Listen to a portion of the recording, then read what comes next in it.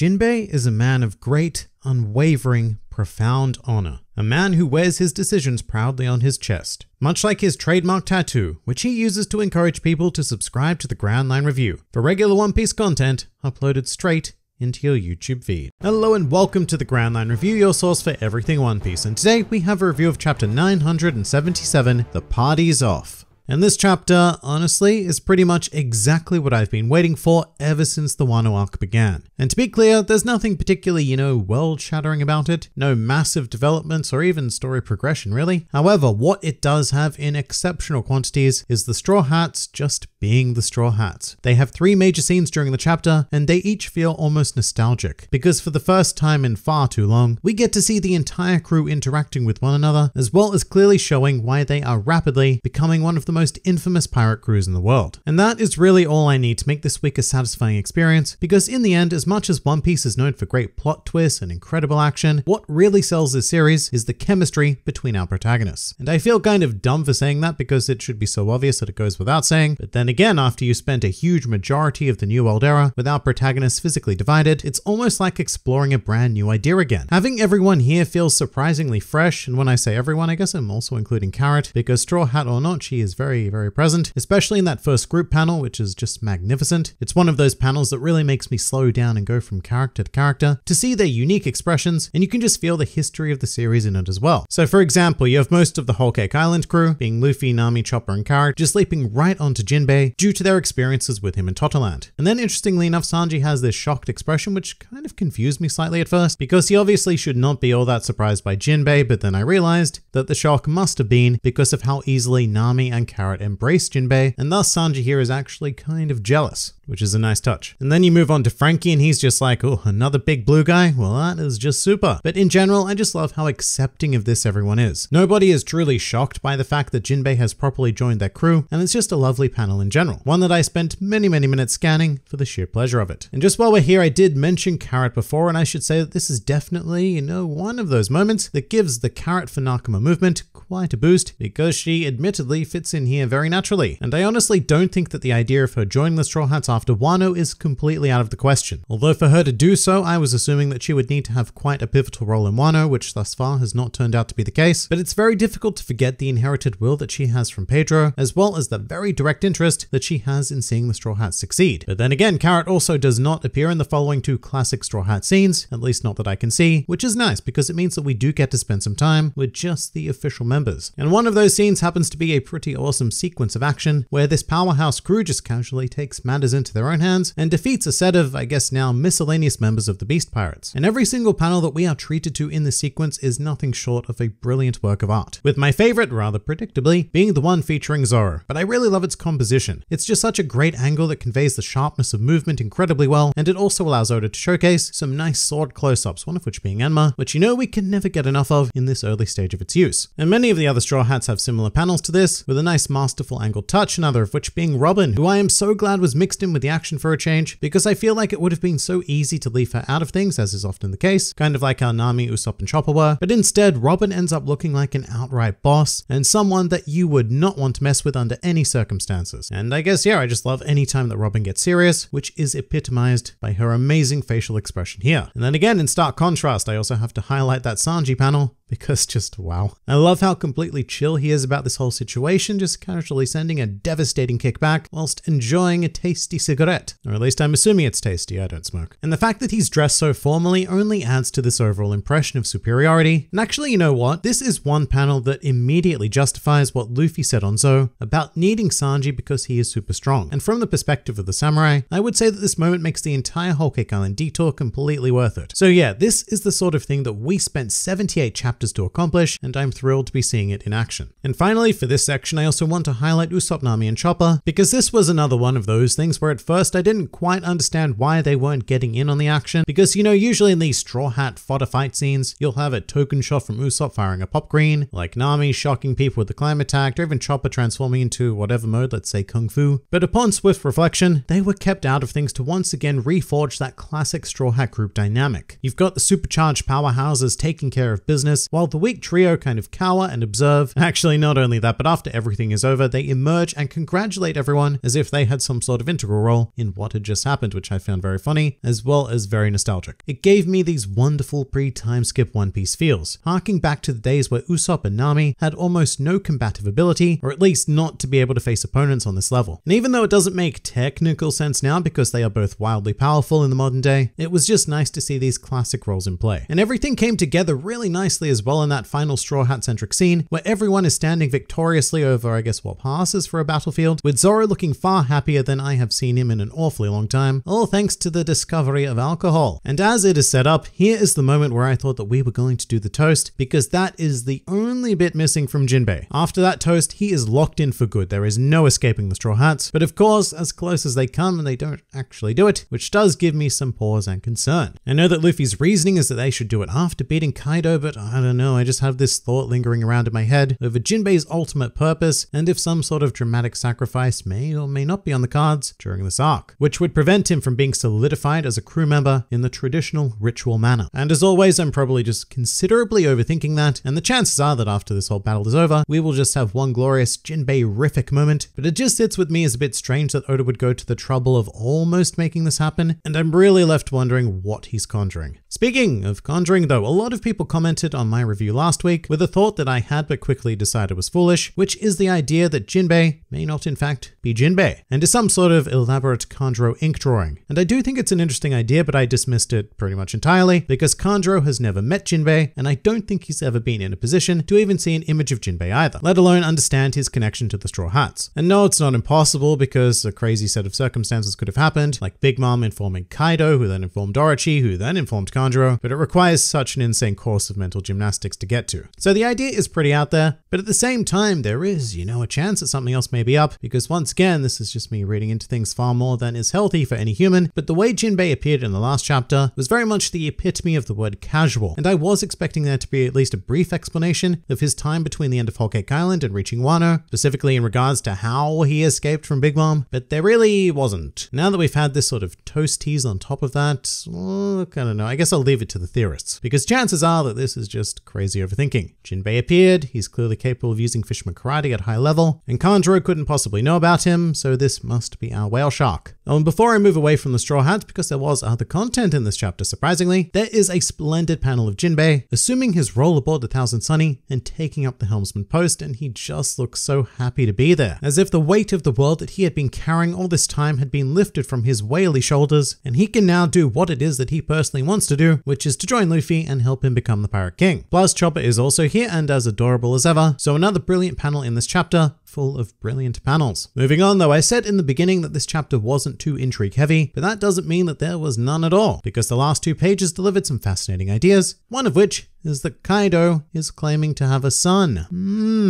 And funnily enough, this idea was spoiled for me as well, as things often are, because as soon as this information was leaked, before the official release, I started getting comments on a video that I made way back in 2017, which was a theory that Charlotte Oven was the son of Kaido. And yeah, this was back in the time when I was trying out the whole theory video format, before deciding that no, that wasn't really for me. But with that said, I am very much thinking that this may pay off here, and perhaps not with Oven specifically, because what I neglected to mention in that video is that Oven is part of a set of triplets with Katakuri and Daifuku, and Oven just seems to be the one who shares the most distinct physical similarities with Kaido. But if Oven was Kaido's son, then obviously the same would be true for Katakuri and Daifuku. And we definitely haven't seen Katakuri since Whole Cake Island. I'm not sure about Oven actually, but Daifuku was certainly present on Wano because he was aboard the Queen Mama Chanta when King attacked it. So I'm actually feeling pretty good about this idea at the moment, and I think that it would tie things together so brilliantly, making the climax of Whole Cake Island in retrospect look like a Luffy versus a mini Kaido, and the way things are being portrayed in this scene certainly does make this father-son relationship look quite strained. So it might even open up a Luffy and Katakuri alliance possibility, which right now is beyond my wildest dreams and also quite possibly delving into the realm of unreasonable fanfic, but here we are. In the end, this is all making a lot of assumptions though, because Kaido's son could be anything, a member of the Beast Pirates or an inhabitant of Wano or whatever else. So we'll certainly see, but this is intriguing nonetheless. And I should also touch on the fact that the end of the chapter features the introduction of our complete set of Flying Six, or at least the complete